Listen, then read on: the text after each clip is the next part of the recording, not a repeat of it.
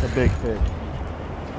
Hi, I'm Dave Caruthers with Stripping Lips Fishing Charters. We get a lot of questions asked about how to break down a crab when I'm fishing with crabs. I'm mainly targeting bull reds or reds and black drum. And this is how I pretty much do it. I'm gonna crack these claws off.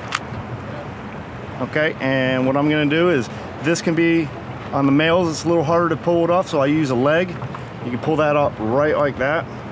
And you're gonna get your fingers, you pull that down, you're gonna get your fingers right up in there. You're gonna shove them in there just like so. You're gonna grab the carapace, crack it just like that, pull it apart. That easy.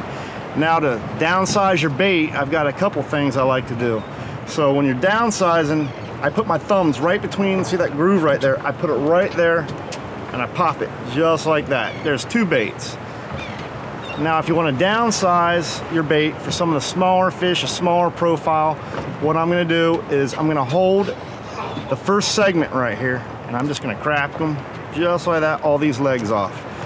Now you've downsized your bait and it's a little bit smaller, and even if you want to go further, get yourself a nice sharp knife or a pair of nice scissors and go right in between here, then you've quartered the crab. So now you can get 4 baits out of 1 crab.